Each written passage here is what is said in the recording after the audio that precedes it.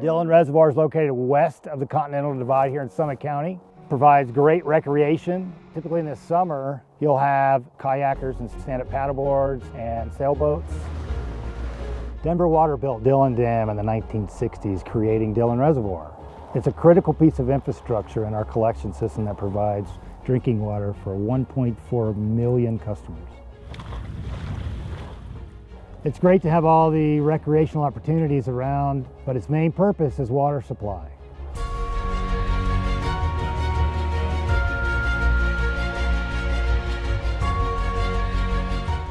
Managing Dillon is really challenging, and that's because our primary goal is to fill the reservoir for water supply for the Front Range.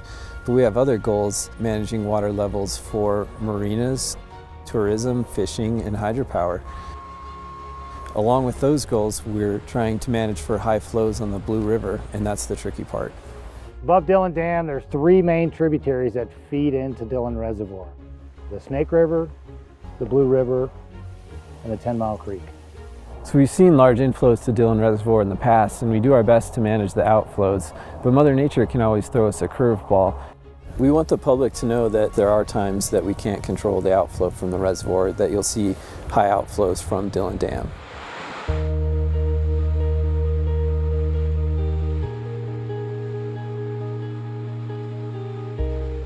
The concern is once Dillon Reservoir is full and we get an extended runoff or an extreme rainfall event, all of the water that comes into the reservoir will go out the spillway and into the Blue River. So that spillway keeps the dam safe and protects against a potentially catastrophic event, but it does pass the flows through that are coming in, and those can be quite large and result in some downstream flooding.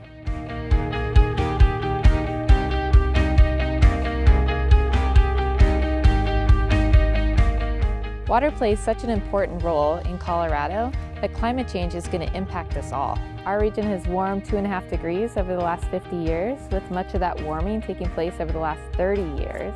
Well, moving forward, we anticipate to see more changes, such as extreme events. So this can come in the form of extreme heat.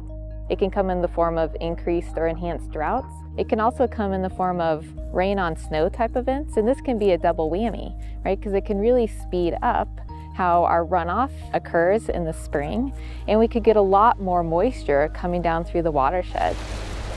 When it comes to Dillon Reservoir, all these changes really complicate everything.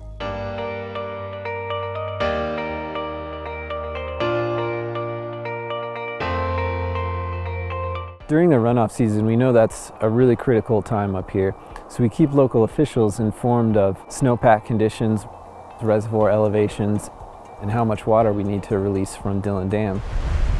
Communication is key, and it's really important to have the relationships with local officials up here, because at the end of the day, the important thing is keeping people safe.